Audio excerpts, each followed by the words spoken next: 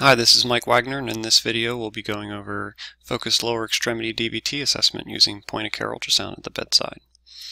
So starting off with a case, a 24-year-old female presents with unilateral pain behind the knee for 2 days.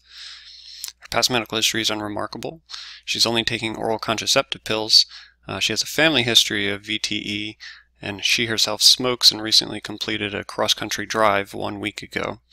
So on vital signs, they're normal, her exam's unremarkable, except she does have pain with palpation right over the popliteal region. So the question in your mind is, does this patient have a DVT, and can point-of-care ultrasound help answer this question? So when doing the DVT exam with ultrasound, it's really critical to have a good understanding of the anatomy, knowing what to expect when you're looking for it. And going over the venous anatomy, you start off with the iliac vein in the pelvis, and then it leaves the pelvis underneath the inguinal ligament, and then becomes the common femoral vein. And you can recognize the common femoral vein and artery because they course right over top of the femoral head, very high up in the leg.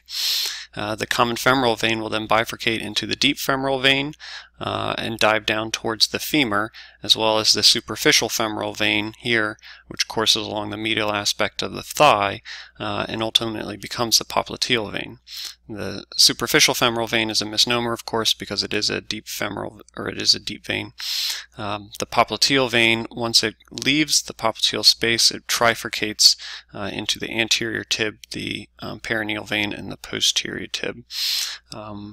Those are the deep veins that you need to know. You also need to be familiar with the saphenous vein, and this is the back door, if you will, of the superficial venous system into the deep venous system. This is how superficial clots can actually propagate very, very proximally and actually join into the common femoral vein, where they can have a high risk of embolization. So those are important to identify.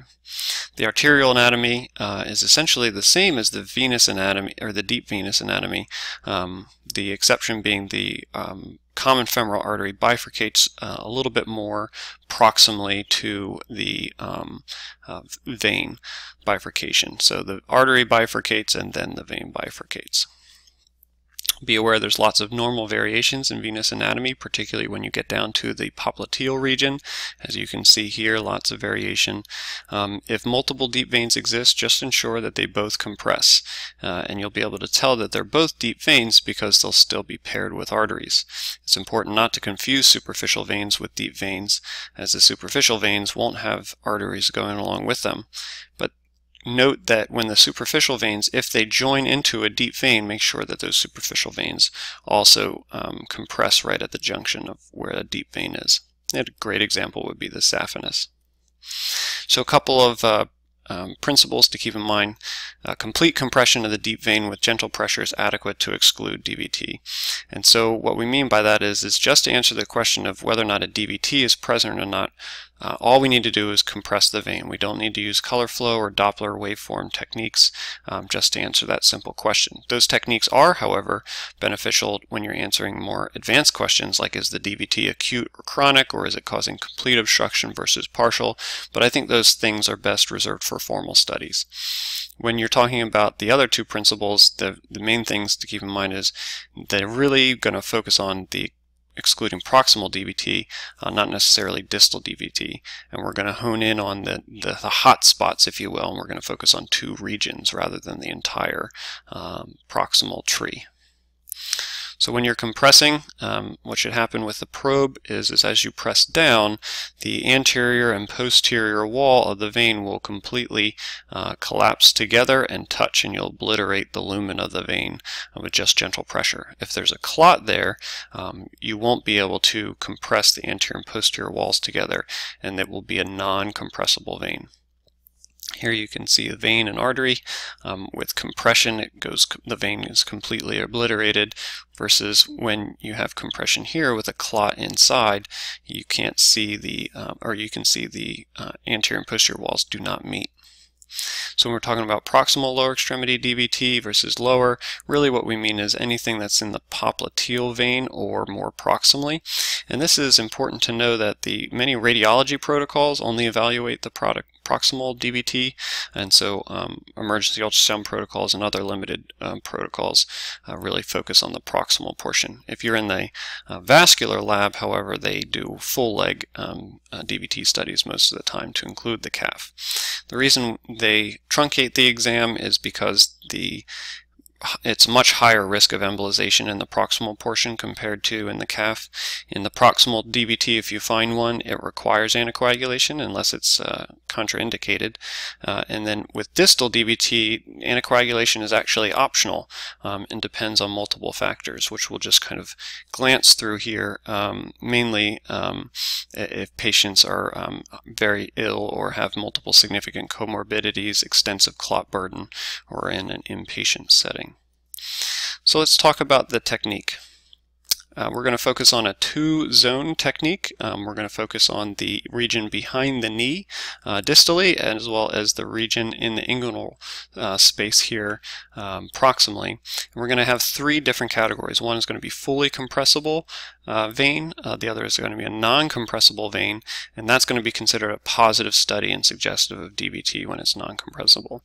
The third category to keep in mind is this non-diagnostic category, where you're having either a poor image or you're just not sure what you're seeing.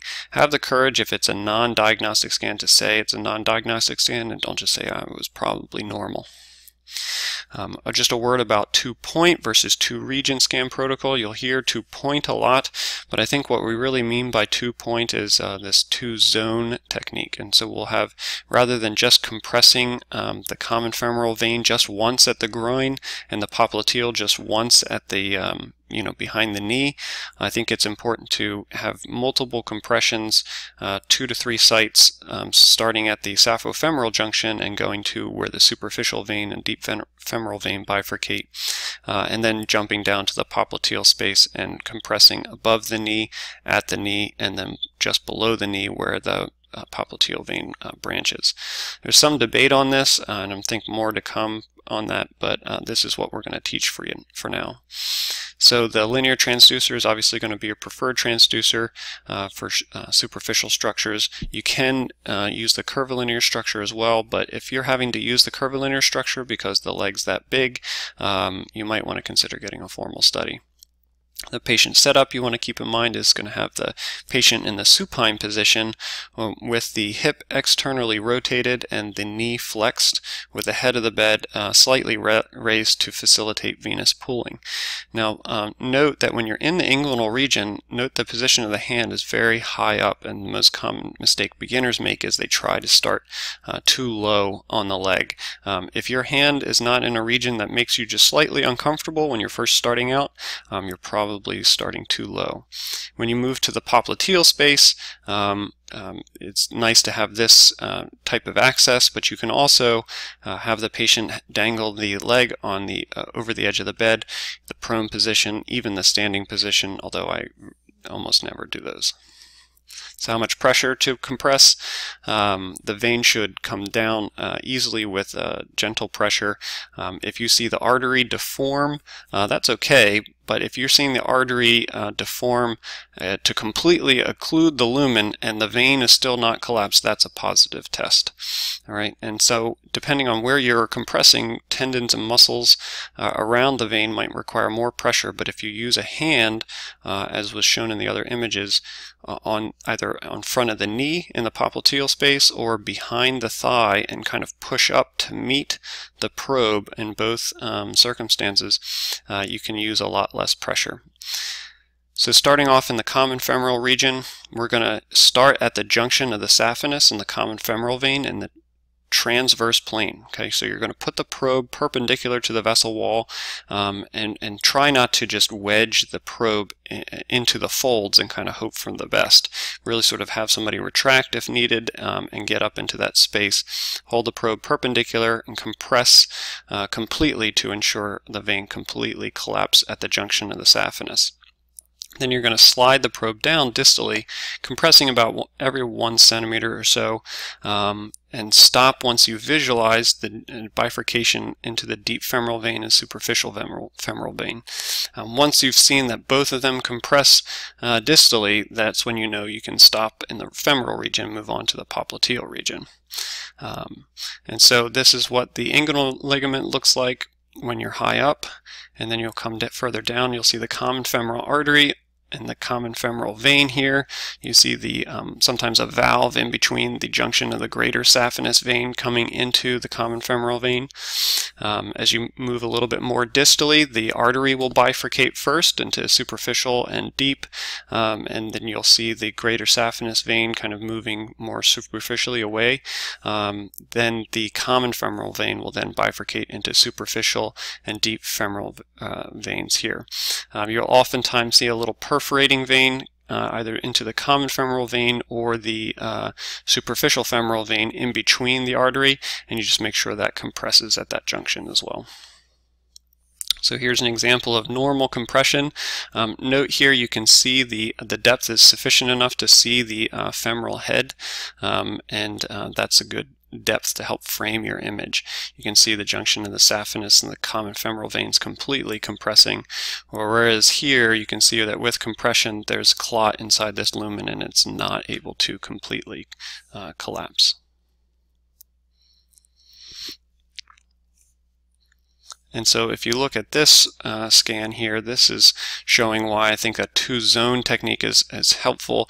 Here's a compression at the junction of the saphenous, showing complete compressibility, but if you were to stop there, you would think it was a negative scan, but just distally, where the artery is now bifurcated, there's at the common femoral vein here in this perforator, there's a big clot there, so include the two region. For the popliteal, you're going to start at the popliteal, the top of the popliteal fossa, and just sort of work your way down.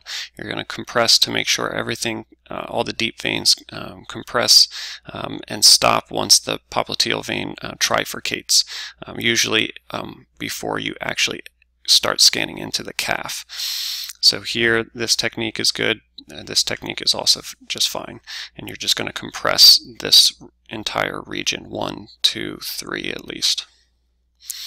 The popliteal vein will be more superficial than the popliteal artery, and it's nice to have the depth enough to have the bone, either the distal femur or proximal tibia, in view, just to make sure you're framing your image properly.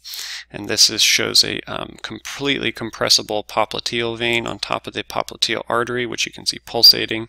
Here's another example of nice compressibility, whereas right here you have two arteries here and the vein is sandwiched in between and is not compressible. There's clot there. Here's clot right at the level of the trifurcation. So with pearls and pitfalls, I think the important thing to be is familiar with the anatomy and know what you're expecting to see, and finding that corresponding artery and adjusting the depth to properly frame the image. And make sure you slide your probe proximally and distally over the vessel instead of just at one point, and that'll help you avoid pitfalls like Baker's cysts and lymph nodes and mistaking superficial veins for deep veins. As far as literature is concerned, I think there's abundant publications showing the validity and accuracy of physician-performed bedside DVT and ultrasound exams. There is some publications that show a higher prevalence of isolated superficial femoral DVT in ICU patients, but for outpatients, ED patients, limited ultrasound certainly seems reasonable. The most robust evidence comes from this JAMA article over 2,000 patients, showing no difference between those randomized to a whole leg ultrasound strategy versus a two-zone technique with D-dimer testing. The ACCP guidelines have incorporated this kind of stuff into their publications, as have the ACEP guidelines, showing how to use bedside ultrasound to your full advantage. So my conclusions from the literature is that the prevalence of isolated superficial femoral DVT and the clinical and prognostic significance of distal DVT depends on the setting and the patient population, with those being more of a factor in inpatients and ICU patients. I think prior to replacing the whole leg strategy in that population, we really need to study it more extensively. But this is very useful in the outpatient setting, as well as when combined with heart and lung ultrasound in very sick patients in emergencies.